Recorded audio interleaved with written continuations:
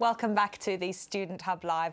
Well, this is our Refreshers Orientation event here at the Open University on our Student Hub Live online interactive platform. Now, we've got a range of guests here and our next session is about tutors and tutorials.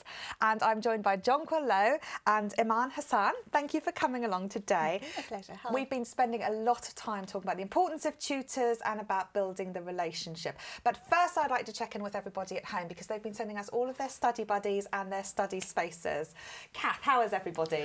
Everybody is fabulous. We are talking bread now because apparently if you have a study buddy, they can clear up any messes made when you're making bread. But we've got some super cute fluffers. Look at this. This is Rennie's dog, Nanook, who's just... Oh, that's a fluffy dog. Fluffy. And then we've got teeny, tiny dog. This is Suki. This is Jan's. And they say that only dogs sit on, cats sit on the books. Well, yeah. Actually, cats haven't been featuring very prominently, Kath, have We they? do I have think on our count. We have a couple of cats. Yeah, dogs do seem to be winning out on this. So we have George, who's Lou's cat. So he's chilling there, just kind of giving it some attitude. And we've got the very lovely Chloe, who apparently is more qualified than her owner, Jim. Well, she won't be for much longer, Jim. Exactly, yeah. But yeah, everyone's kind of... Oh, and Hayley is saying she can see Nova on the wall. That's her dog. So... But yeah, everyone's kind of just getting ready and chatting about kind of how they feel and how they're managing their notes. Some of them are talking about bullet notes and things like that. So just how they plan and how they try and set things up. And a lot of everything is so cute. Yeah. That's a lot of cute. Oh, we've had some lovely pictures and those are just a few. We'll put them up on the board. And if you'd like to send us a picture of your study buddy or your study space, we'll be coming back to show the other ones we've received a bit later. studenthub@open.ac.uk. And we'll print them out and put them on the board. OK, so now we've got some things we'd like to vote on. We'd like to know how often would you usually contact your tutor? Now, we know a lot of you are new, so usually it might not mean anything to you. But do you think it should be often, occasionally or never? We'd also like to know what are your 3 main study concerns. You can put a single word for those, so try and sum those up in a word. But if you can only think of 1 or 2, that's fine. Just put a full stop in the other boxes, otherwise your results won't submit. And when you do, you can see what everyone else at home says also. And then we've got a continuum. How confident do you feel about contacting your tutor, from very confident to not confident at all? So, Jonquil and Ieman, what are some of the things that tutors do and how do students best use that relationship? Okay, so your tutor is there to support you through your module and they want you to succeed just as much as you do.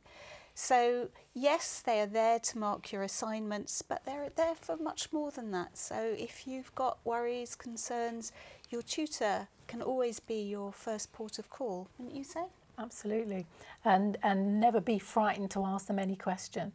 You know, very often people say, "Oh, that's a really silly question. That seems, you know, daft." But actually, it's we're more than happy to answer any question, and we know that there's so much to try to unpack and navigate and get used to that it can be quite overwhelming to begin with. So the first person to call contact is always your tutor, always really helpful. Now, tutors work. I mean, you both tutors, but you both have other jobs. Jonquil, you're in economics, and Ieman, you're a senior faculty manager here in the Faculty of Arts and Social Sciences. So tutors work part-time for the Open University, and they have a cohort of students, don't they? How well do they get to know their students, and what might students then expect from this relationship? Okay, well, I guess in an ideal world, your tutor will try and contact you at the beginning of the module, and that's to get to know you and also to break the ice, because it's always a bit nerve-wracking, isn't it? You know, if you're a student and you're phoning a tutor who you've never talked to, you know, I just think that for students that is quite an anxious time. So as tutors, we always try and establish that early contact with you in order to break the ice. And so, you know, we're just normal, friendly people. And it also helps us because, you know, if we get to know a little bit about each student, then, you know, we want to give personal attention to each student, and our feedback is very personal. So, you know, it's pertaining to that particular student. So again, if we have a sense of who that person is, it, you know, that enables us to be a bit more, you know, we can help in that personal feedback to well, students. That's right. You know, as an example, I mean, you know, obviously lots of our students are working and have family commitments. Sometimes our students have illnesses or disabilities, and so there may be different ways to tailor our advice to help them, you know, navigate the materials better, and sometimes actually to sort of slim down the workload, because not everybody can study every bit of a module. Sometimes you do have to steer a course through it that just takes you to the assignments and gets you through. That's fair enough. Now, as well as being a guide for the sort of 15 to 20 students that each tutor will have in their cohort, tutors mark the work, which is very important. That might be why students can be quite fearful of them, because of course you want to, you know, impress someone who's marking your work. But of course we have guidelines, and, you know, being nice to your tutor won't necessarily mean that you'll get a better grade, will it? Unfortunately.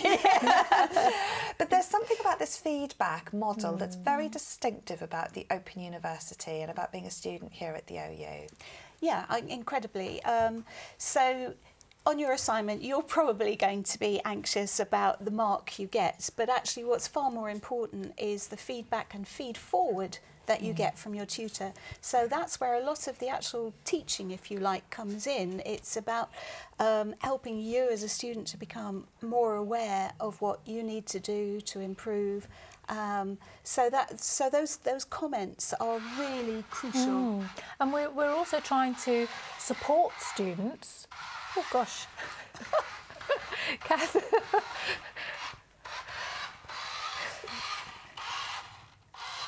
Oh, an apple! Oh, thank you. Oh, unfortunately. Oh, thank you. Well, unfortunately, I don't think an apple will get better grades. But what a lovely thought. Bit of bribery might work. The other thing I was going to say though is actually, you know, seriously about marking. So the assignments and the kind of guidance on marking are actually decided by the module teams who create the course. So it's not as if the tutors have complete discretion on how they mark your work. I mean, obviously, you know, these guidelines from the module team are designed to make sure that all tutors mark in a very similar way in order to be fair to all students. So what's tailored is the kind of feedback and feed forward that plays with your strengths and weaknesses as a student. But the actual marking very often actually is, you know, sometimes it's going to be fairly automatic. So no, the apple won't work. So. But you are being marked on a particular task, and so, you know, often you might have to do a report or an essay or something like this, and so each task is quite different, and you'll get feedback. And because tutors are human as well, they're expressing something and you're expressing something, and sometimes I'm not quite sure what someone's written, and I'll say this needs a bit of clarity, but equally sometimes my students will say, actually, I really don't understand what you mean by this. And so seeking clarity on that feedback is part of the whole communication, isn't it? Yeah. Yes, it is a dialogue, and tutors want it very much to be a dialogue, so that we are, you know, we welcome questions. You know, if something isn't clear, we're very open to, you know, a student coming back and saying, actually, you know, I'm not quite sure what you mean. So, and then we can have a discussion. And sometimes it might mean that we have a discussion by phone. That might be easier than, you know, constantly via email. Wow. Biscuits. Yes. Well, biscuits work. Probably not. Getting close. Well, they're featuring on our hierarchy of the ads at apples, which is all about reaching to the top and having regular breaks as well. Now, we asked everybody at home what their 3 main study concerns were. Okay, so let's see what everyone had to say. Right, time is the biggest one. Yes. Poor IT skills, failing, losing track, lack of time, getting a good mark, time management, understanding text, the workload, memory, academic writing, content, staying motivated, not keeping up, analysing tutorials, lack of time, stress, new surroundings, evaluating, getting a good mark. Language, taking the right notes, lots and lots of things here. So of all of those, which are really, really valid concerns and things that actually tutors, student support teams and hopefully Student Hub Live can help with, what might a tutor talk to students about out of some of those concerns? Right, so it's interesting that time features very heavily there. I think, you know, for all our students, they're very time constrained. And I guess one of the most common questions that we get is, can I have an extension for my assignment? And, you know, we're always happy to give extensions, you know, where they will help. But your tutor will probably want to discuss with you, okay, you know, what's the reason, because sometimes the answer might be an extension for now, but there might be something else that needs to be done in order to help you stay on track with your studies. Yes, and then we can also, if a student really, you know, if a student has some particular concerns about the module as well, you know, it might be that we say, well, maybe we'll have a discussion about that, and that would be helpful. Because sometimes you're not quite sure what it is you don't understand, and sometimes that immediate conversation can tease out where some of the maybe the lack of clarity is, or the misunderstandings, or not understanding. So we very much welcome, you know, we want to be able to have that dialogue and really try to support students. And one of the things we often talk about early on is where students very commonly they're studying more than one module at a time. And, you know, we've got so many modules across the Open University, it's impossible to avoid the assignment dates sometimes clashing, or at least being in the same week. So, you know, it's useful to have a discussion with students about how to manage that. You know, one way to manage it might be an extension, but for example, on the module that I've been working on recently, we've actually got a 2-week window for each assignment. And so maybe with a bit of forward planning, students can bring ahead the work on one assignment in order not to be overloaded in 1 week, you know, with 2 or more assignments. Jennifer and Hayley both want remote controlled cars, but Jennifer wants it to bring her wine while she's studying. Hayley, on the other hand, is happy with the Jaffa cake. So you have to be careful, Jennifer, with these wet goods and not filling the glass up too much. Now, tutorials are a really important thing, and we've been having a lot of discussion about tutorials recently, and they're all going up at the moment. Kath, you work in the student support team, and I hear that some of the tutorials are going up, some are still being populated. What's the situation? At the moment, the tutorial system is still a little bit work in progress. So we've got the majority of tutorials set up for the modules. We have a few problem modules like DD 102, AA 100, where they're showing up and then they're disappearing. And I know it's really frustrating, but our IT bods are working on it. So we are planning to have everything up and running by the 6th, when everything is officially starting. So hopefully everyone will be able to book then. But we are working on it, we promise. Oh, brilliant. Yes, no, one of these technical glitches. Could I also say that if that is the case and a student can't book, then just email, drop their tutor a quick email and just say, oh, I'm coming along, you know, just to let them know. Because you can turn up, you don't have to book, turn do up, you? You know, but I mean, it's nice if, you know, you've got a sense of, the tutor knows that you're coming. I know that can also help to sort of reassure you as well. Yes. So, no, it's nice to be able to have names, and then you can email the group, for example, if you want something brought into the session, and to let them know where you are. But again, you can just turn up if you want to. Yeah. Now, some tutors will run tutorials, but sometimes they will team teach, so it might be a group of people. It might not be your individual tutor running either a face-to-face or an online tutorial. What should students expect then from tutorials? I think where it's a collective, you know, you're getting a range of different sort of support and input in terms of interest and ideas from different tutors. Also, you've got a bigger group of students and tutors, so there's probably more opportunity to do more small group work.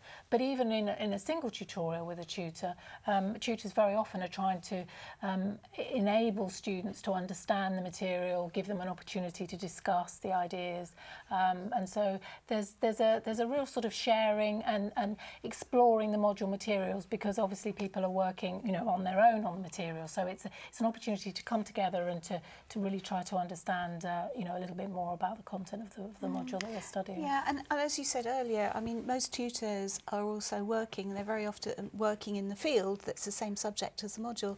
So by meeting with more than one tutor, you actually get these really interesting different perspectives. I think that's really useful. Yeah. Now, one of the things that students can be concerned with is talking in online tutorials, and we've had an online tutorial today, and we've got some this afternoon. So at 4 o'clock, there's a session on putting it all together. So you can go into the Adobe Connect room and think about what you've learnt, and have a chance to experience the online room, and also this evening. But what might students then expect from an online tutorial? Well, okay, yeah, there is that first nerve-wracking bit about getting used to the equipment, getting used to talking online. And I have to say, I've lost count of the number of students who tell me they don't have a microphone. And I always wonder if they do really, and they're just a bit shy. It's like anything, I think you've got to, you know, just take the plunge, and actually once you've done that, it's fine, it's absolutely fine. And we usually find then we can't stop students chattering, you know, which is great. No. But even if you haven't got a microphone, you know, there's a chat box there, so it's just like texting, you can communicate that way. Really, it's pretty much like being in a face-to-face classroom, except that, you know, you're just there in a virtual way, and it obviously has the advantage that you haven't got to travel, and no tutor's going to mind if you dip in and out of the tutorial because you've got to go and settle your kid or feed the dog or whatever. Dog on your lap in your pyjamas. Or your glass of wine. Yes, indeed. There we are there, Jennifer. So You'll be fine. So there are some advantages of online tutorials as well. Yeah. Okay. Now, we asked everybody at home how confident they were about contacting their tutor. Let's see what everybody said. So, lots of people very, very confident. So that's great to see. And obviously, those people who've logged on today and are doing this live, it's no more difficult than chatting like you would do here at the Student Hub Live. So let's just go through some quick fire questions about what tutors can and can't do, so we can get some answers. Can students submit assignments early? Absolutely. Okay. Will the tutors mark them early? No, not usually. And that's for a very good reason. You know, it's because other students haven't yet submitted, so we don't want the answers out there until everybody's had a chance to do the assignment. Okay. When typically could students expect their assignments returned to them? Well, tutors have a 10-day. 10 weeks. That's great. That would be fantastic. Half the module's gone. 10 days. They have 10 working days to complete. So some tutors will get that back before. But I think, you know, if anyone has a query about when they're going to get their assignments back, then to contact the tutor directly. Okay. But that 10-day window is, you know, not... You know, it's helpful as a guide for students so that they don't, you know, once they've submitted, they can sort of go off and continue doing their study and not worry, you know, try not to worry about it. You know, it's in process and it's getting done, and then they'll hear from their tutor. And they should, when they submit, they'll have a receipt. They'll get an email receipt to let them know that they've submitted, so they'll know it's gone. And they also have an opportunity to try what we call a dummy TMA. So before the module starts, they can submit it, just a test document, just to make sure that everything's working and be reassured, and the tutor can just send it back and say it's all working fine. And also, actually, until your assignment has been downloaded by your tutor, you can actually upload a later version of it, and that's quite useful if you suddenly get cold feet. And most tutors, for that reason, do not download the assignments until the cut-off date. Okay. Can tutors check students' drafts? That's a tricky one. I mean, yes, we can, but we can't give you the answers. Okay. So we could give you some quite generic advice about how your assignment is shaping up, but we obviously can't give you detailed feedback on a draft. No. And I think the other thing with that as well is that you could, very often, you might have some sort of key ideas or structure about what it is, and that might be quite useful to have a conversation over the phone, as much as having a draft. And tutors are very often quite happy to do that. And so that's about clarifying the question, isn't it? But sometimes students might email and say, I don't really know how to approach this, and then what do you say? Well, I guess, you know, it depends on the assignment, I guess. But say it's an essay, then probably we're going to say, well, have you tried an essay plan? And there's lots of guidance on essay plans, sometimes embedded within modules, like DD 102 and the module that I'm working on. But also there's a lot of OU study skills, which you can find through the Student Home Help Centre. Yeah. You know, so I think your tutor will steer you to ways that but you they can can't tell approach, you the but they answer can't as tell you such the or answer. what to do. Okay, brilliant. All right, excellent. So lots of questions there about that. And also one other question I've had from somebody was about the word limit. What counts towards the word limit? Right, so that's going to vary by module, and so under your assignment tab on the module website, you'll find some assessment guidance, and it should say in there, but typically things like tables and diagrams don't usually count towards the word count. And neither does the title and the reference. Yeah, Absolutely. the end references, But it's important to check, and it's important to know the word important to count check. because they're there for a reason, Yes. aren't they? Yes. Brilliant, excellent. Now I've asked you to bring something for our students' hierarchy of need. So what do you think students need? Well, I think one of the things they need to do is take care of themselves, because I think you come in and there's all of this to do, but you've still got your other lives and your other roles. And so it's trying to juggle and adjust to that. So I think it's important to have some time where you are not just constantly thinking about your study or what you're not doing, but that you can just relax and you can have some fun as well. So shall I show you what I think this is? A comic. So actually just engaging with something, have a laugh, have some fun, engage with something else and just make sure that you're taking care of yourself as well. And you're allowed to do so, and I think it's really important, and all tutors will encourage students to make sure that they're just not constantly focusing on their study or and worrying reading for about their pleasure is study. a good thing to do, Absolutely. isn't it? Even if it's brief. Brilliant. Jonquil, what's for you bought? Okay, sorry, I'm going to be a bit more serious. This is not breaks at all. Typical. Invite someone from economics. Absolutely. Sorry about that. So I think what's really key in learning is being able to become self-reflective, to understand what your goals are and be able to kind of assess how well you're achieving those goals, what gaps you've got, what you might need to do to fill those gaps, and the kind of constraints that are there, who might help you get over them. And one way you can do that is to keep a personal log. So Karen, here is my personal log. Very good, Jonquil. Thank you. I thought you were going to say hug a tree, but this is much more practical. Well, and if you're cold, you can always burn it for heat. So. Very good. Excellent. Well, thank you so much. You've both shown us that tutors are very, very approachable, lovely people. I hope that's given you more confidence to get in touch with your tutor and start exploring that part of your OU learning journey. And book your tutorials online. But like we say, if you can't book them, don't worry, just turn up. Everybody is welcome at those, and they'll be starting to get up and running when the modules open next week. Right, our next session, rather appropriately for Jennifer, is the cellar bar. So we have a bar on campus, and we're going to show you around there. And then we're going to be back for our next session, which is a student story, and we're going to be talking to Zach. I'll see you in a few minutes.